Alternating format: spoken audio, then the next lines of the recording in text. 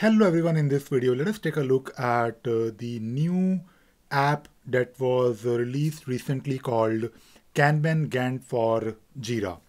So usually I spend some time every other week and I look at the new apps that are released on the marketplace, and today I was just browsing the marketplace and I came across this app called Kanban Gantt for Jira. And this app is from mraddon.com. And if I look at this app, it basically says that you can create a Gantt chart for your Kanban board.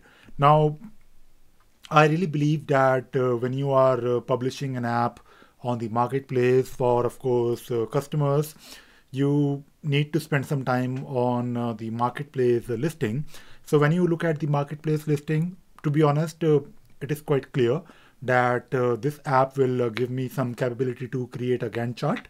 And there are some images to basically help me in understanding the purpose, the objective of this app. So I can take a look at the screenshots.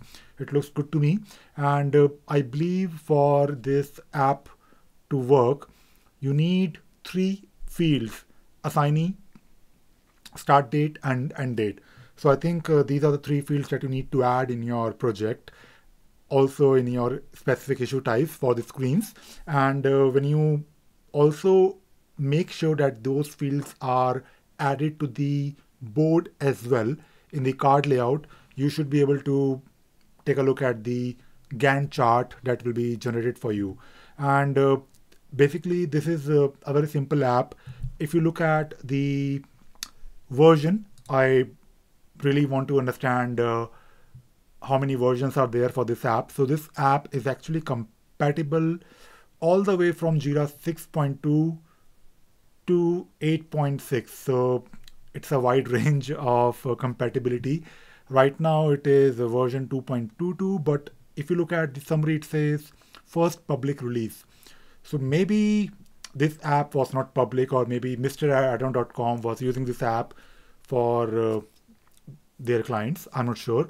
And the thing that I wanted to know is the price. So this app is free. So there is no harm really in trying out this app.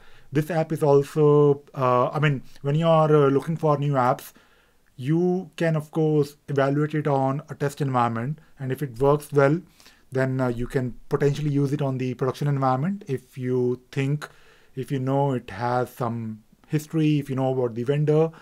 But if you are not sure about the vendor, you can always look for this small icon, and it says top vendor. So it says mraddon.com is a top vendor. Top vendors have high standards for app quality, reliability, and support. So whenever you see this icon, you can potentially use it on your Jira instances that you use on production. So this is, just a small tip. So if you want to spend more time on the documentation, I really believe that there should be a documentation. There's a link to documentation, and if you click on the link, you'll be taken to the GitHub page where there are some instructions, I believe. But I just want to evaluate it very quickly. So I actually have installed this app, and I want to show the configuration. So as you noticed on the marketplace listing, you need to have 3 fields called assignee, end date, and start date. And at the same time, you should have some values in these fields. Otherwise, your Gantt chart won't really display anything. So assignee field, or basically the first field that you have, is basically to create a grouping of various activities in your Gantt chart. So in this case, all the activities that are assigned to maybe user 1 will be displayed first, then user 2 and user 3, based on the assignee, of course. And then you have the start date and end date. So this is it, I believe. And if you go back to the board, you can of course take a look at your Kanban board where you have your different columns. And what I have already done is, for most of my issues in my board, I have already populated my start date, end date, and I have also used at least the assignee. So if you look at the issue details, or if you're not able to see the fields, you can go to the edit screen, because I have this field in my edit screen. So I can see here that there is a start date, there is an end date, and there is also an assignee. So let us now click on this icon that you see on the left hand side. It says jGantt plugin, and if you click on it, you can see your Gantt chart immediately. So you can see here on top that you have this grouping based on the assignee. Then you have the list of activities or tasks or whatever issues that you have. And then you have, I believe, the start date and also the duration. And I think the duration is calculated based on start date and end date, because we have some values. And you can see this on your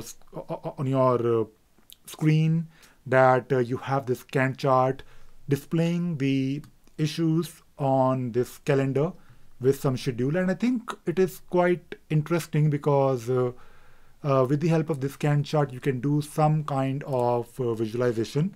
And I personally think that this add-on, if it is stable, it is a new add-on, and I believe since it is from a top vendor, I can probably trust the vendor. And I think this is a nice add-on. It is free. There is no harm in installing it, and it will give you some Gantt chart capabilities in your Kanban board. So this is all I wanted to share in this video. I hope you enjoyed and you learned something new today. Thank you very much.